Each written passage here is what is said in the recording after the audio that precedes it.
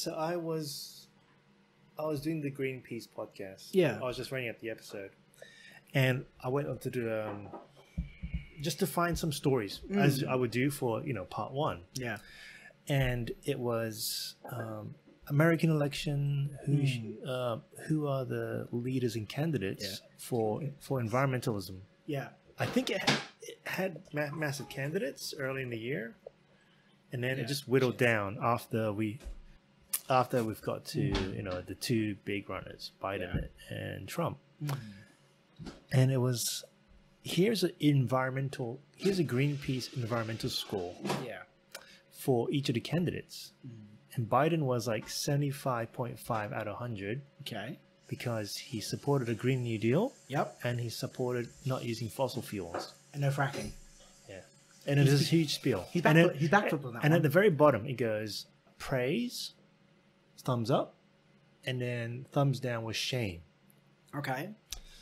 So I think if you click on those, it'll create a Facebook sort of hyperlink. And then you can post onto your Facebook site. And then they would pop up and say, I support blah, blah, blah, this person, or I shame this person. Okay. Donald Trump. Right. 0 out of 100. And it was like, two lines like, he doesn't support the Green New Deal. He doesn't support that. So who wants to support the Green New Deal? This is Greenpeace's website. Yeah. This is very one-dimensional examination on candidates. Because you don't just look at environmentalism. You also look at, say, the people side, the economy, the health. Well, the issue is the same thing is happening on the right, where the right have got factions, loud factions that are one-issue voters, going, are you going to build the wall? Or are you going to dismantle Roe v. Wade? Or are you going to repeal gay marriage? And that's their one thing they're focused on. So they're doing the same sort of problem. So people are driven into these camps of, are you pro-X? Are you pro-Y? If you are pro-X, then you are a bad person. If you are pro-Y, you're a good person. Yeah, so now, because I disagree with how you want to select your candidate, you fall into a good and bad, evil camp. It's now black and white, which is no way to examine the kind of stuff. And, I found it interesting. I'm going to put it into the next episode podcast. Because it's like, really? 0 out of 100. Okay, I can see there's something behind it, like a little agenda. Yeah. What I do here in Australia has nothing to do in America, but I feel like in today's world, in Australian culture, is that we are single issue voters. Yeah. Well, I've heard it today. I do kind of agree with the idea that Australia is around between 5 and 10 years behind America. So what happens in America, culturally, politically, socially, it starts to filter through. Not everything filters through. Some stuff stays over there, but stuff starts to filter across. And it takes about 5 to 10 years for that to happen, but it's getting faster. But it does reflect, it's a reflection point of how influential America actually is as a nation. And that it has that cultural reach into other countries across literally on the other side of the world. Yeah. But anyway, we can next now week. start. Sounds good.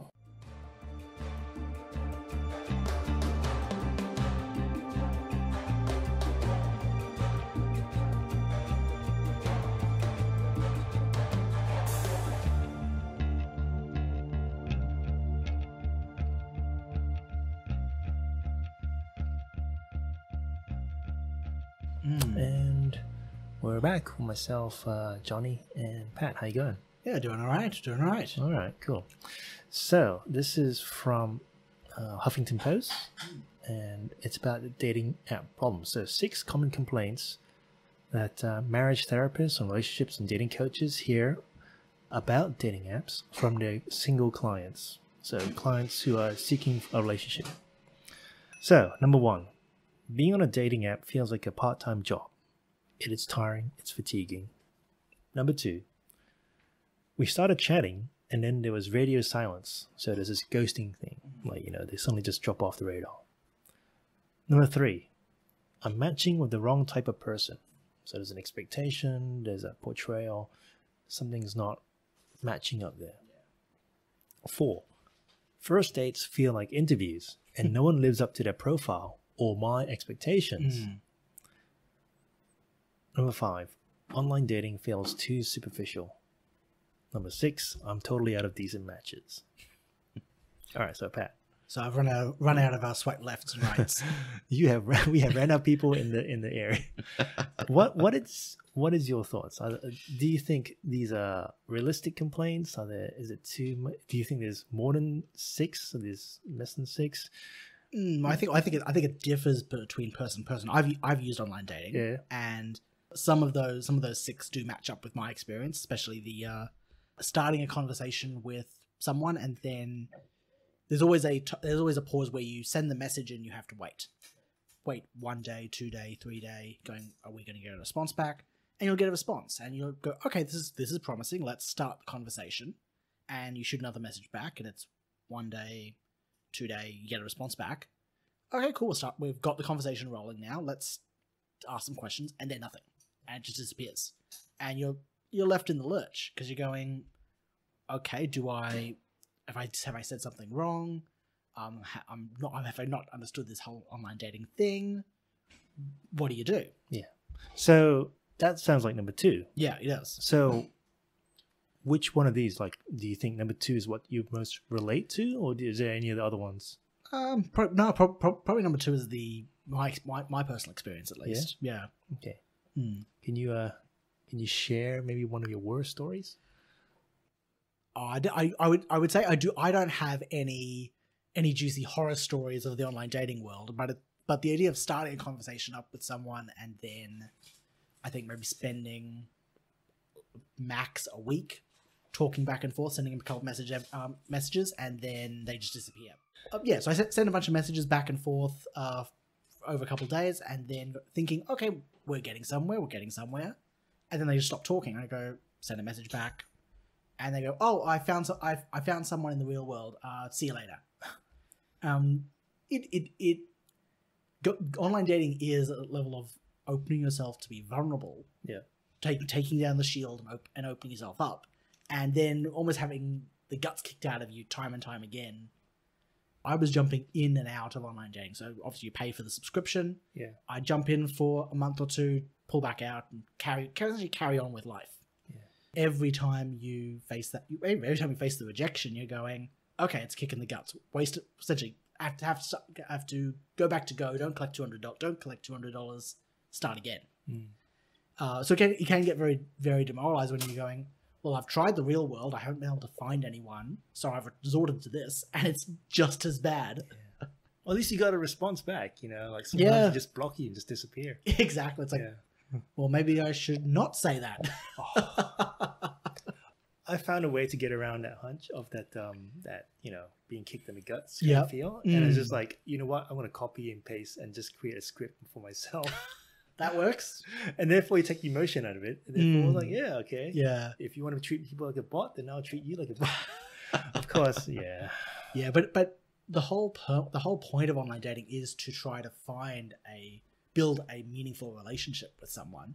So if you're starting out as treating them like a robot, you're going to get a robot back. So my think is that... So you get that superficial relationship. Is that you sometimes can get too emotionally involved with a person through the text messages, because if every question you have is carved out with them, then if they reject you, then the bigger the risk, and the bigger... Well, it's a risk in being vulnerable. Yeah, how much do you let the shield down? Yeah.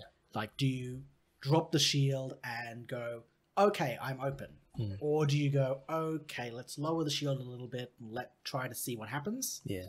You get the same thing in the real world, but I think that the problems are exemplified in the virtual world. Yeah. I'm trying to dig deep into the 6 common complaints presented by Huffington Post, and then try to find out what is the problem. What is the underlying cause and factors that lead to these problems? And I think, you know what? And I think we've sort of discussed these in our previous episodes with, say, social media addictiveness, that kind of the problems of there, is that these apps are designed to give you an endorphin kick. Oh, yeah. Because these things are monetized and they want you to keep paying. And sometimes, you know what? It's probably in the best interest for them to keep you on the hook and keep feeding you money, because the developers or owners of all the different dating apps, you're a customer, you're a paying customer. If they want to continue to exist, they need to have a a subscriber base. Yeah. And if those subscribers are being successful in getting matched with people and they're then leaving the platform, you're losing subscribers. That's bad for business. The whole virtual experience has, in a sense, been hijacked, and it's been turned into, okay, we're now adding a commercial element into the equation where there wasn't one originally. Quite a few years ago, one of the ways to meet someone would be going to the bar, for example, and there was no commercial component of compulsion to keep you at the bar. What was it? Is it barman? No, what's the word? What? The guy who runs the bar? Yeah, well, the guy who's pouring the drinks. What are they called? Yeah, barman. Yeah, is that the word? I'm going. Is that it?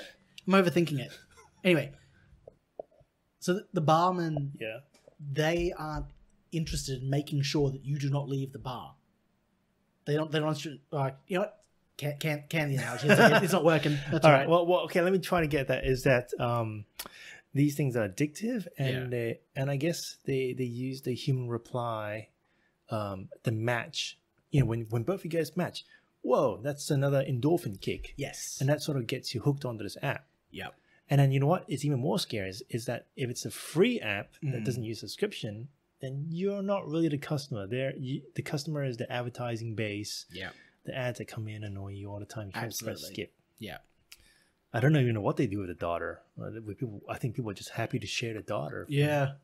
It's just more data for the virtual profile. I think one thing is communication, and I talk about how much communication is done between face-to-face, using the telephone, and using email. And there was an old study done by Dr. Merabian, and his research on nonverbal communication. He comes up with the 7-38-55 rule, which is communication is 55% body language, 38% tone, 7% on words. And so if it's face-to-face, then you can see the body language of the person, you can see the posture, whether they're up, they're down, and you can sort of infer a lot of communication through that face-to-face contact. And on telephone, you can hear, like customer service, they're happy or they're sad, or they're tired. The tone of voice. Yeah, you can hear that. Now, because dating apps are primarily through text message communication, then a lot of it's now on the words. Yeah. Well, we know that effective communication, if you do it face to face, it's only 7% on the words. So the challenge is now that how do you develop this deeper connection with the other person through this app just using text messages? I don't really see how it's feasible. It is only effective if you try to eventually move on to face to face. It is quite interesting, the breaking styles of communication down that way. Yeah, so it's interesting. So communication. Yeah, let me just open this up. So the 7-38-55 does it have a name? It's the communication. Was it non-verbal communication? Non-verbal communication patterns. Okay. Yeah. So it is interesting, these non-verbal communication patterns, because I'm looking at this thinking about the workplace, because that's establishing working relationships is not the same, but it's similar to establishing a romantic relationship, in that you're communicating with people to try and learn about them and figure out how they work, build up a relationship or rapport with them. I would be interested if you spent time with your direct colleague on your team at your work, and you only communicated with them for a year via email. You couldn't see them, you couldn't talk to them, couldn't talk on the phone. You just knew them via email, and that was how you communicated and did your job. I'd be curious to see after a year how well you know them as a person, or how well you work together as a team. Yeah, I think, we talked about before was that in the lead up was that sometimes office romances blossom. Yeah. Because people are communicating, and there's also that non-verbal communication, which sort of gets them connected. Also that you're spending what would be 9 hours a day, 5 days a week. We're working alongside them. So Yeah. So you sort of see their non-business side because you sort of know what they're like and you're observing them. Exactly. But it is interesting. We've essentially taken out. What is this? Is this 92, 93? We've taken out 93% of our communication avenues, forming romantic attachments or relationships or establishing that with people. We're focusing on that 7%, that tiny little slither. Well, I don't think to establish a foundation, a firm foundation. Not everyone would, but I think some people definitely do over rely on these apps. Oh yeah. To try to get the ducks lined and roll, and then they'll consider going out on a date face to face. Yeah. Whereas my attitude is that I think I see it as a tool to meet people. Yes. Meet up in a safe space in a public, maybe shopping center or McDonald's or coffee place out in the open. Yeah. And then you can sort of see what it is beyond the apps, which, you know what, those photos, I mean, I'm pretty sure that some of them will have filters on them, right? Oh yeah, of course they would. Yeah. Well, we've spoken about this in regards to social media, is that what you're doing in social media is you're putting forward this highly polished, highly polished, highly refined, best expression of yourself, but it's not you. It's your best qualities, or what you think are your best qualities, and none of the real. Like no one is perfect. We've got our strengths, but we've also got our weaknesses. What you see on everyone's social media is all the good qualities, all the strengths, all the positives, and we've banished all the negatives because negatives are not good. You don't want people to see that you're all your faults, warts and all. Yeah. So, and I think one of the things that we talked about last time, I think, was in the how people fail at finding love was the Maslow's mountain, is that we over expect and demand from these apps to find our soulmate and to find a person that will self-actualize us and give us rather than finding meaning, we're looking for meaning in the other person, that they're going to come in and fix all the problems that are within you without realizing I'm a broken person. The person that I'm with, or my partner, is a broken person. Together we are broken people. That's just how it works. Maybe not broken, maybe like imperfect. Imperfect, probably better. Broken, yeah. Broken has a little, was it loaded meaning to that it? That is true. That is true. Yeah, and I think, you know what, you put that. I'm gonna be in trouble later for saying that. You have the expectation on that, and you're treating these apps like Amazon or eBay. You put in the right search criteria, and boom, that person will come up. And you know what, you're gonna be disappointed. Oh yeah, there's this consumer mindset. You reduce people to the screen, the size of the screen on the phone, or that photo, or the description. You become a user ID at that point. Yeah, and you know what? How would you like it if someone else see you as a consumer product? Of course, you'd be revolted by the idea, but I think we've more easily accepted that, especially over the last 10, 20 years, and that just becomes second nature to us now. Yeah.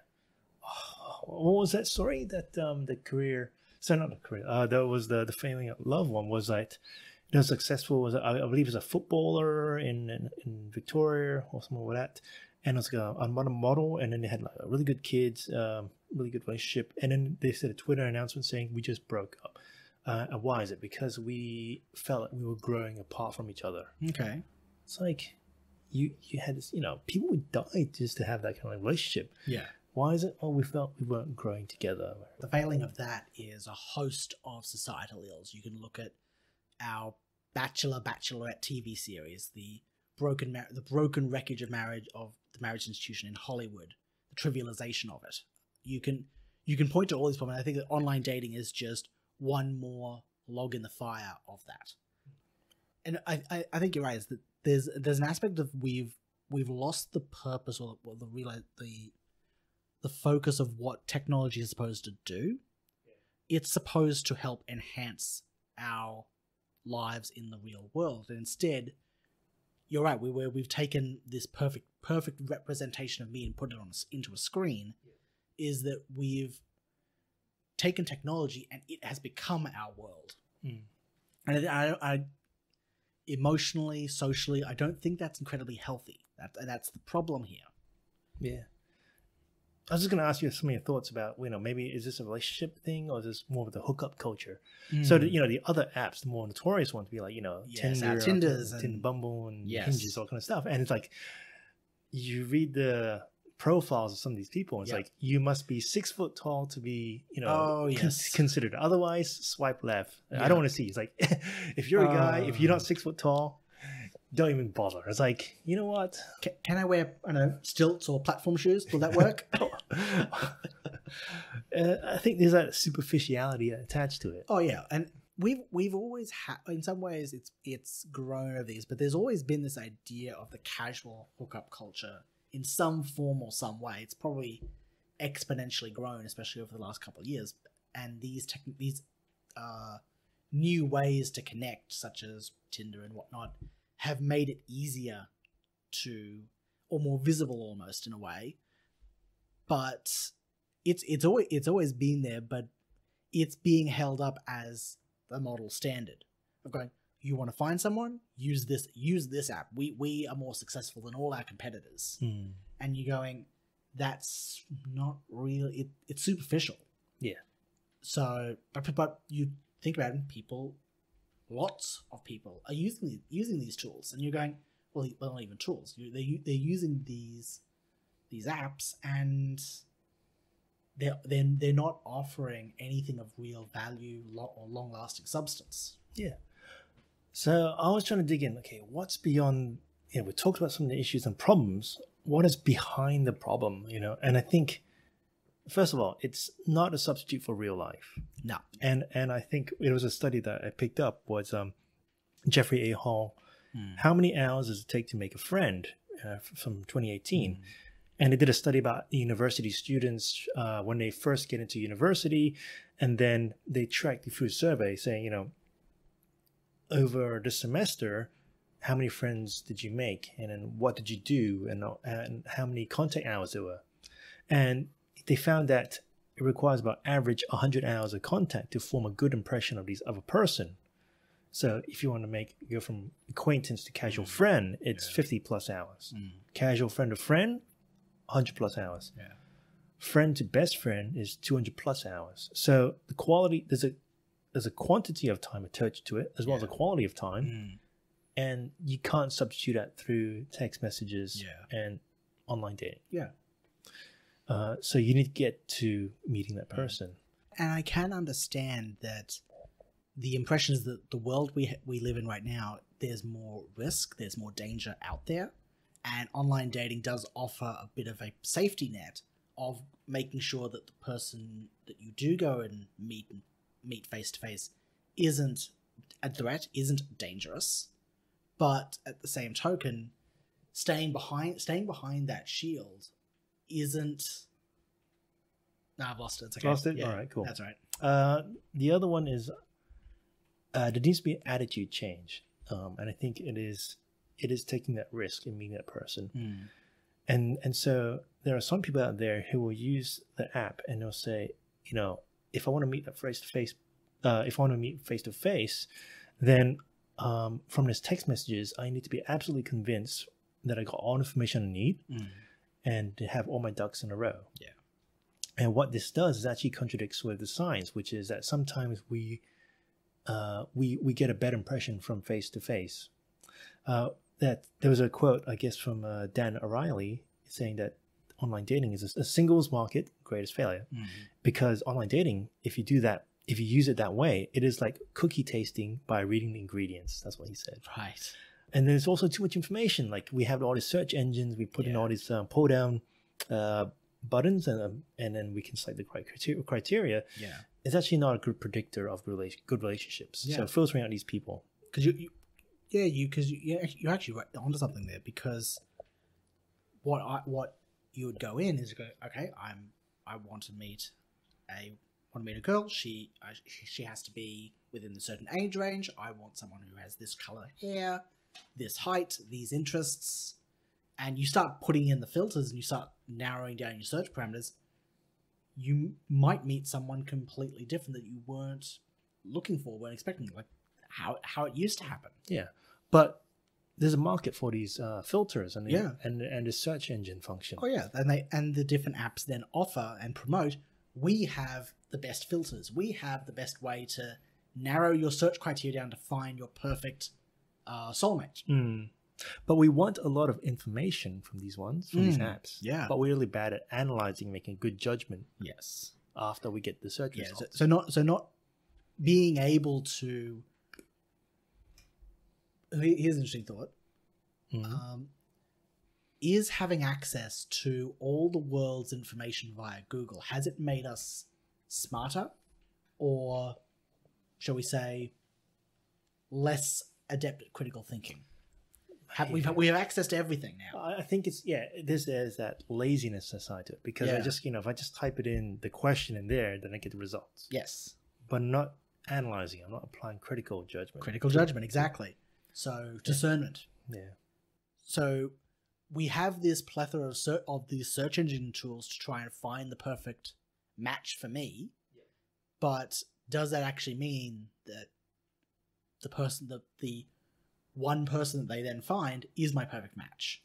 I think actually your dating reality TV programs, they put that principle into real life, where you have these judges or the producers who will whittle down the candidates and offer you up, this is your perfect match, and in the grand season finale or whatnot, and they then go, the relationship lasts 2 weeks or 2 months, and it's over. Oh, we did it for the TV and fame. Exactly. And again, I've got a whole another podcast can be done on the dating relationship reality TV show stuff. You're gonna do one for me. You're gonna write up an episode list. I could try. I could give it a good shot. Cool. But yeah, another whole episode could be done on that woeful mess of a thing. But the same principle is put out, where you filter down the person and you go, this is your perfect match. This is your soulmate. Yeah. Does the relationship last? Not necessarily. And you know what? I was gonna read it about this bit. It's about Dataclysm. So the guys who developed OkCupid, it's a guy called Christian Rudder, and he wrote this book. And I'll just read out from the extracts from it. So on January 15, 2013, OkCupid declared Love is Blind Day and removed everyone's profile photos from the site for a few hours. The idea was to do something different and to get a little attention for a new service we were launching at the same time. The programmers flipped the switch at 9 a.m. Okay. And so the new service, OkCupid, was trying to promote a mobile app called Crazy Blind Date. With a couple of taps on the screen, it would pair you with a person and select a place nearby and a time in the near future for the two of you to meet. The app provided an interface to let both parties confirm, but there was no way for anyone to directly communicate before the date. So it just said, connect you two. Yeah. And you could not do any talking at all before that. Be here at this time at this place. Crazy Blind Date recorded not only the fact that dater A and dater B met in person, but also their opinions of each other. So after each completed date, like a nosy roommate, the app asked how it went. Because most of the users also had OkCupid accounts, we were able to cross-reference this data with all kinds of demographic details. We suddenly had an in-person records to combine with our massive collection of digital interactions. When you merge the two sources, you find something remarkable. The two people's looks had almost no effect on whether they had a good time, no matter which person was better looking or by how much, even in cases where one blind dater was a knockout and the other rather homely. The percent of people giving the dates a positive rating was constant. Attractiveness didn't matter. This data from real dates turned everything I'd seen in 10 years of running a dating site on its head. It's an interesting story, because one blocker that gets in the way is that as humans we are visual creatures, where we are highly motivated by visual stimuli. Yeah. So it's a very key motivator in what drives us to make decisions and motivates us to choose option A or option B. So obviously it's a very interesting experiment. But yeah, and it was like you have this app has all the signs, it has all the filters, it has all the percentage matches Yeah. or recommend you matches. Yep. And it went, you know what, let's just do, random. Yeah. And it just works Yeah. as well. Yeah. So, So the person who runs the website, he's collected all this data. He knows how to make a high performing a successful product. Yep. And by removing the filters, removing the matching, and just randomly that person A, person B, go, person C, D, go, off, and just creating those matches, it's just as successful. It's just as effective. Not only that, they've got their normal dating history and said, you know what, we compare that with the random dating one, with the crazy blind date. It was constant. So I'll finish off what he says is that dating sites are designed to give people the tools and information to get whatever they want out of being single. Casual sex, a few fun dates, a partner, a marriage, anything. Stuff like height, political views, photos, essays, all of it is right there. Easily sortable, easily searchable. It's there to help people make judgments and fulfill their desires. And as fascinating as those judgments and desires may be to pick apart, there's a side of it that I think does love a disservice. People make choices from the information we provide because they can, not because they necessarily should. So I can't think of the many people getting turned down because of some perceived deal breaker that actually no one cares about, and wonder if the internet has changed romance in the way it's changed so much else. And for the same reason, if I may channel my inner Jaeger online, you can always get what you want, but what you need, it's a much harder thing to end. Well, we make so many flash judgments, quick judgments on people's virtual digital profile. You go look at if I'm trying to get to know someone, I look them up on Facebook, go, what are your interests? Oh, you like that movie, you like that celebrity, that politician, that book. You go, oh, I'm making quick judgments on all these ancillary topics, and you're forgetting that there's a actual living, breathing person who actually might have a very interesting life story, very interesting life experiences, things that they are bringing into your world. And if you're making those flash judgments on hair color, height, job, salary, photo, and just going, nope, skip, you're missing something. You're missing out on something. Yeah. All right. Yeah. So what is the solution, or what's the thing that's underlying a problem? I think it's, these dating apps are designed to, how you should use it is to give yourself a chance to meet up with a person. That is, I think to even form that good judgment, that opinion, is not through these text messages, but, try to get 2 dates. Yeah. The first harmless coffee, first impressions kind of thing, so that your fears are subside. And then the other one, I think, is to see them under stress, because, we all have masks, and then after a while, they drop the mask because of stress. Yeah. And then you can sort of see the real person underneath it. I think you need to move away from being a pen pal and to going face to face. Stop engaging in fatiguing chat conversations and arrange to meet up. And also, what was it that some of the greatest fears in dating is it like women are afraid of serial killers meeting online. So you know what? Just meet up in a shopping center, meet up in a public place. That way they won't be able to, kill you there. What else? There is that. Seeing the whole person in person, so you can't develop good judgment on a person just through text. We talk about the communication rule. Yeah. You need to rack up those hours to, develop from a casual acquaintance to best friend. Yeah. But don't force it. But it develops over time, right? Yeah. So you're not going to instantly feel the rush of chemicals, the romance chemicals, pretty much immediately after 1 or 2 dates. No. It's like it doesn't happen all the time. So yeah. So I think we are human contradictions. What we say we want is very different from what we actually want. need. Yeah, what we need, because the crazy blind date experiment. Okay, Cupid, they showed that. And I'll read off with a study with. I'll finish off with a study. It's called Online Dating: A Critical Analysis from the Perspective of Psychological Science, 2012, by Finkel, Eastwick, Carney, Rees, and Sprecher. And Finkel is the same guy we talked about, the Maslow's Mountain. Yeah. That's the same guy. He goes, regarding access, it can be difficult to learn about potential partners from their profiles.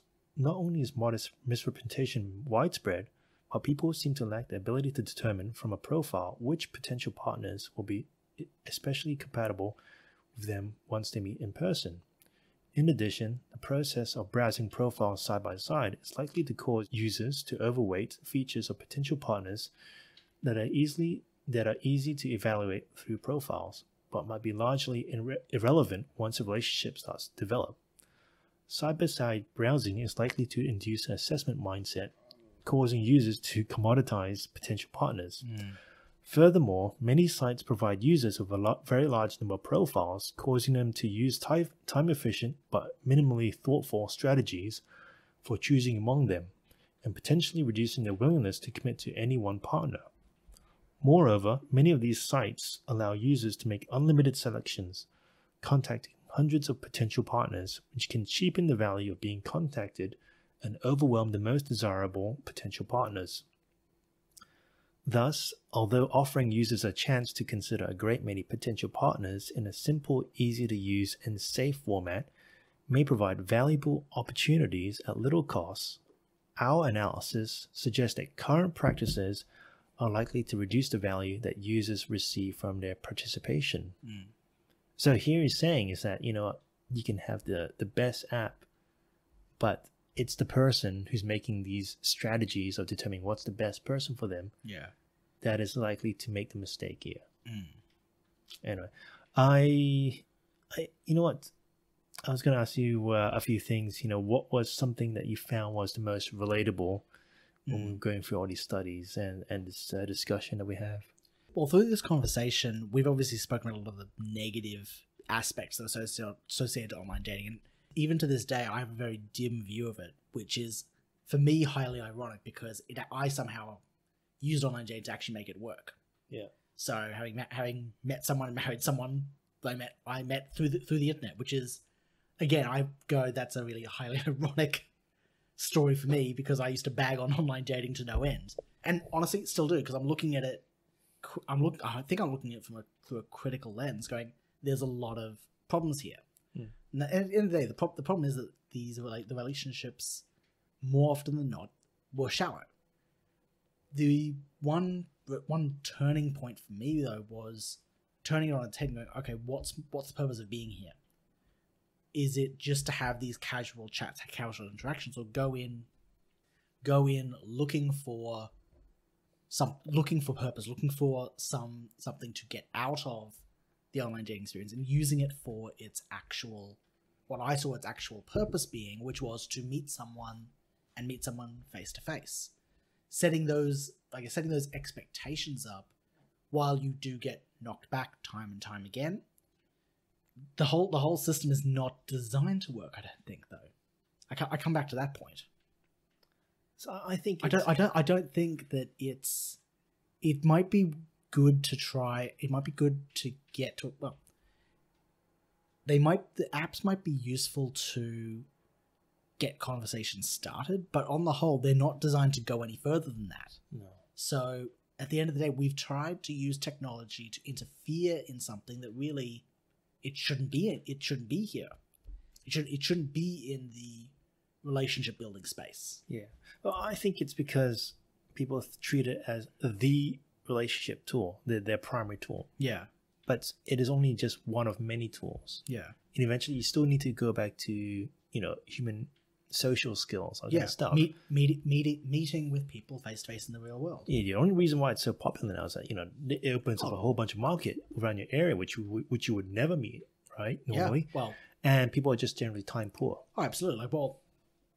My now wife and I, we were living on two opposite ends of the city. Yeah. So go figure. And again, I know that it's interesting because it's in a sense hypocritical because I'm bagging on the negatives of this technology, which I still think that there's a lot of negatives and things that we need to sort out with using this technology to replace building relationships, but somehow I actually managed to get it to work for me. So, but to this day, I've got no idea how I managed to get that to happen. No.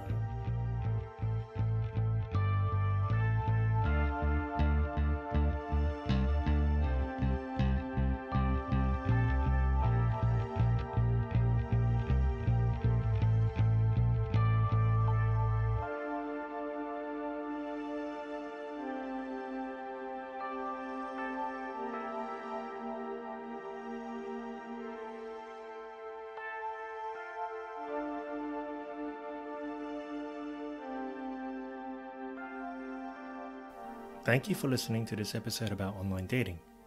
I think that from today's episode, we see that online dating has pros and cons.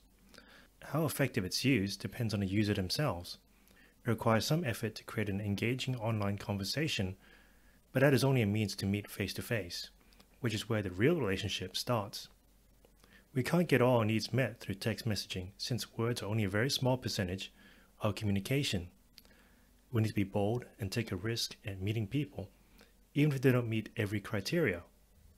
As Finkel and Rudder point out, there is so much information on the application, but it's the human that makes the judgment. However, humans can often make bad decisions. I still present caution to using these applications because they're only there to monetize use, and if it's free, that means you're not the customer. Finally, I think being intentional with what you want from these applications will help you with success. Don't treat the person on the other line like a commodity or product to serve you. Be clear with what you want and communicate it. And that's all for today. You can reach us at thefireinthe.desert@gmail.com or Twitter @fireinthedesert. Music is Outfoxing the Fox by Kevin MacLeod at www.incontact.com. Please share and like this episode, so it motivates me to make more content for you guys. And thank you for listening to The Fire in the Desert, conversations about life, culture, and society.